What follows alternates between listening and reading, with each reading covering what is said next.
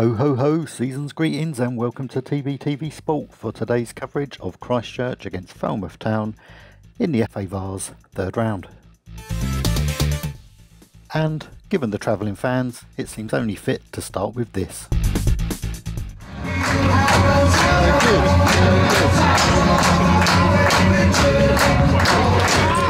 I'm feeling town all over, yes I'm town all over, baby I'm town all over, that's your mind.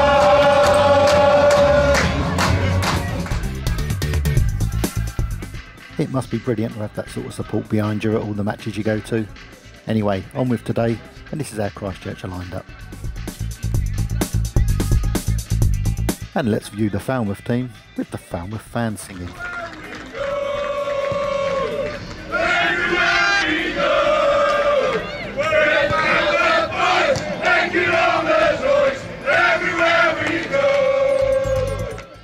With Lewis Gunston-Gray looking to the heavens in warm-up, here's your officials. And whereas I capture the moving pictures, Justin Parry captures the stills.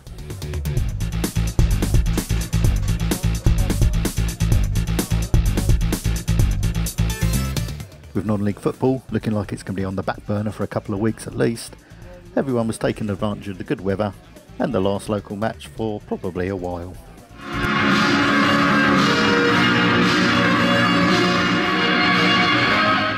So, for what I hope won't be the last time for a long time, this match is brought to you by TBTV.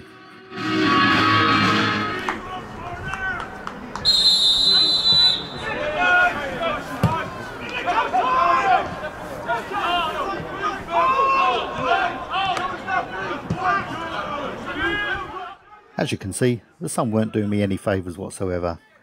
The guys on the stream could hardly see a thing, and nor could I. That didn't stop Falmouth crafting the first chance though.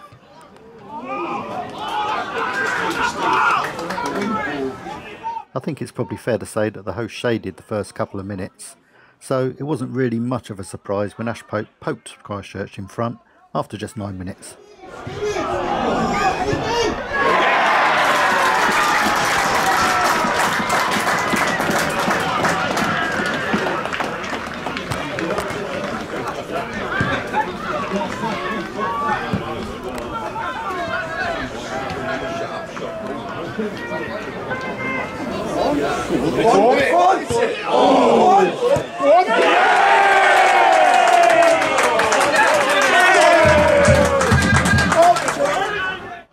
To their credit, the visitors piled up down the other end and created a couple of decent chances. The first being this long-range effort from Tim Nixon.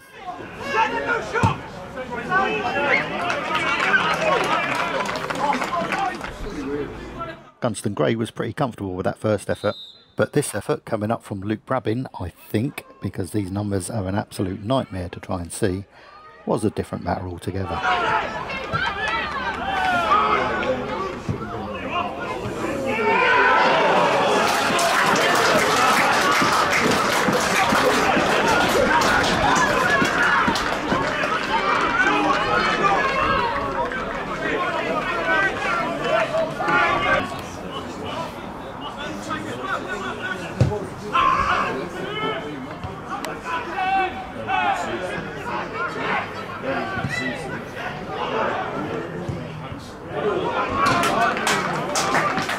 As you'll see, the game was yo-yoing from end to end, but neither team was able to create a clear chance to put their opposition under any pressure.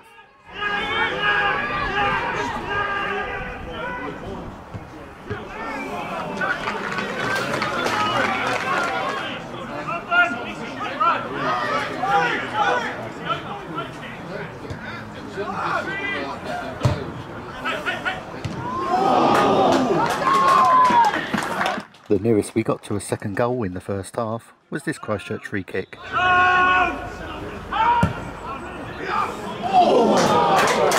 Ryan Barnes in the Falmouth goal got his fingertips to it.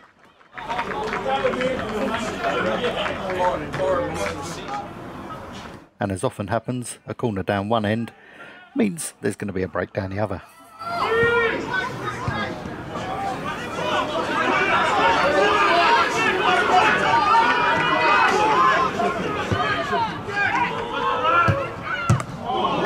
Gunston Gray called into action again, and that proved to be the last attack of the first half.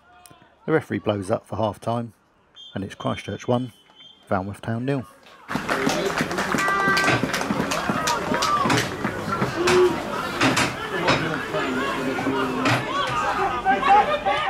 I thought the hosts had the best of the first half, but it proved to be Falmouth that had the best of the second. Christchurch had an early flurry here, but Pope's cross and the subsequent corner both come to nothing.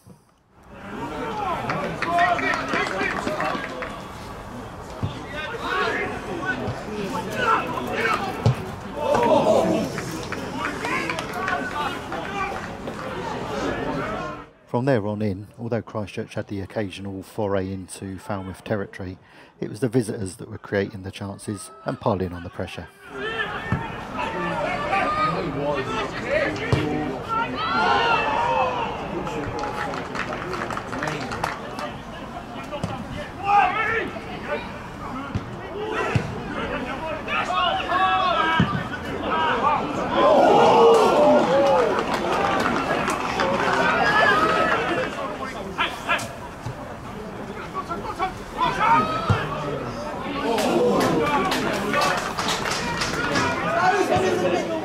Church's best opportunity of the second half came via this run from substitute Mickey Finch.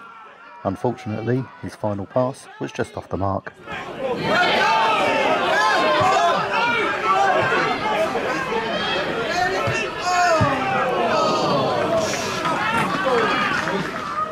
The way the second half had been progressing, it seemed kind of inevitable that this was going to happen.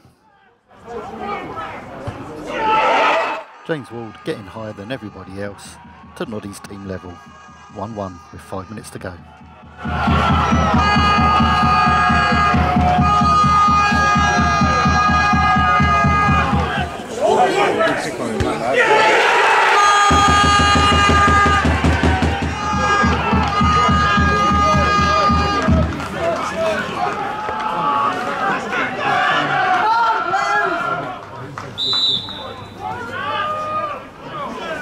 I know Christchurch will want me to pass on their thanks to the 263 that were there in person, and my personal thanks to the 260 odd of you that were watching on the internet stream. Kind of inevitably, it finishes 1-1 and we go to penalties.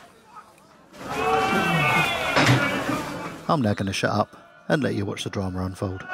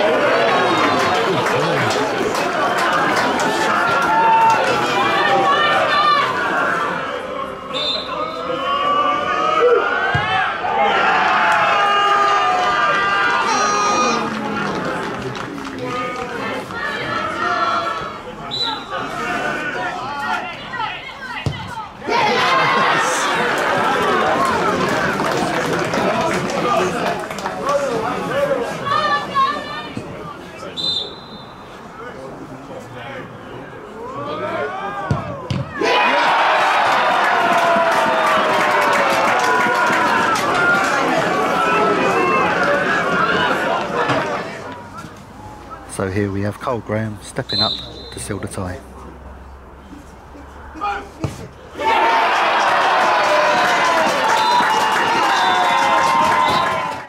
Despite someone shouting boo just before he takes it, Graham scores it and Christchurch go through 6-5 on penalties to the 4th round of the FA Vase.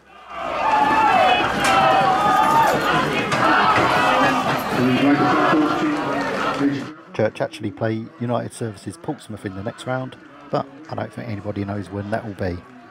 Good luck from me for when that does happen. Commiserations go to Falmouth Town, who put up a fantastic battle and brought those fantastic fans with them, and there's no better honour than to sing me out.